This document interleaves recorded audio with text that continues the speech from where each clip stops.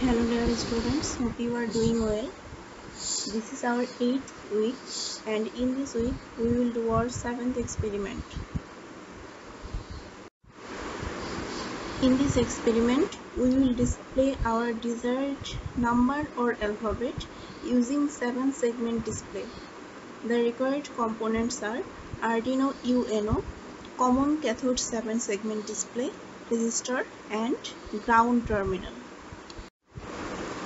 Here we present the working procedure of our experiment. First, draw the circuit and take Arduino UNO.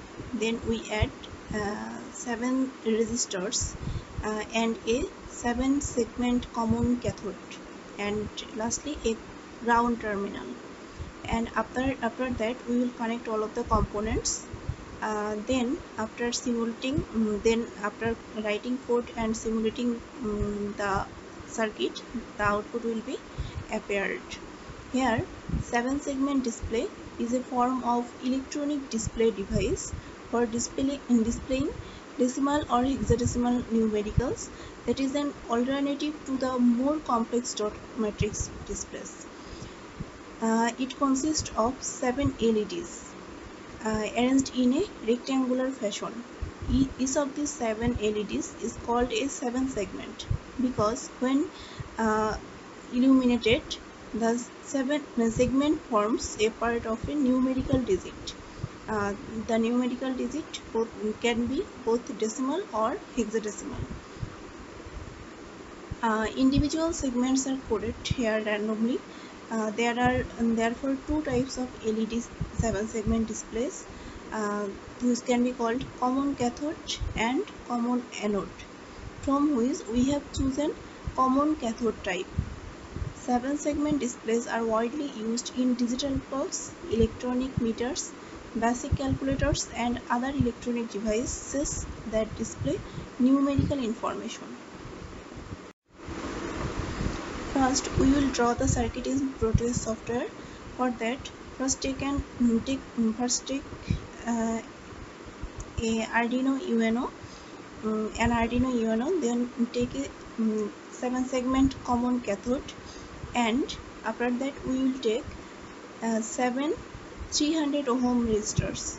7 resistors are needed because 7 segment display has 7 pins and we will connect all of the pins. Then we will connect them using wires.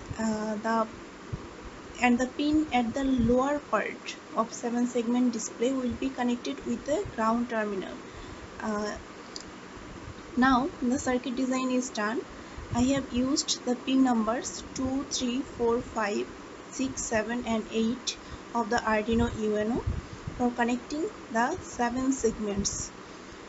We must remember the pin numbers to give them in code. Now come to write the logical codes in Arduino software.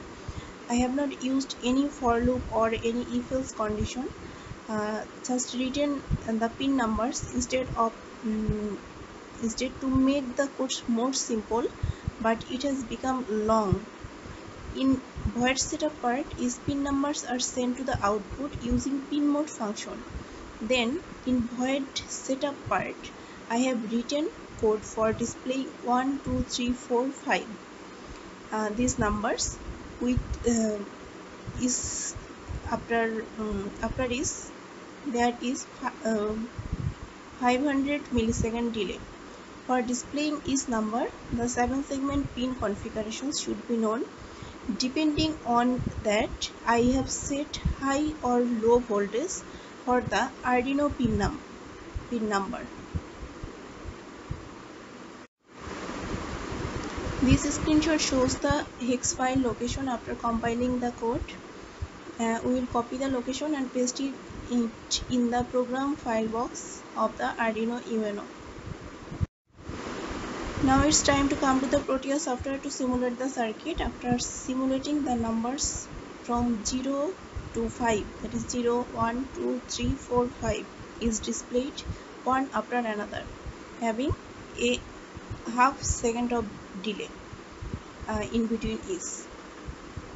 We can get any number or alphabet by editing the code in Arduino, and the output will be appeared in Proteus. Thank you.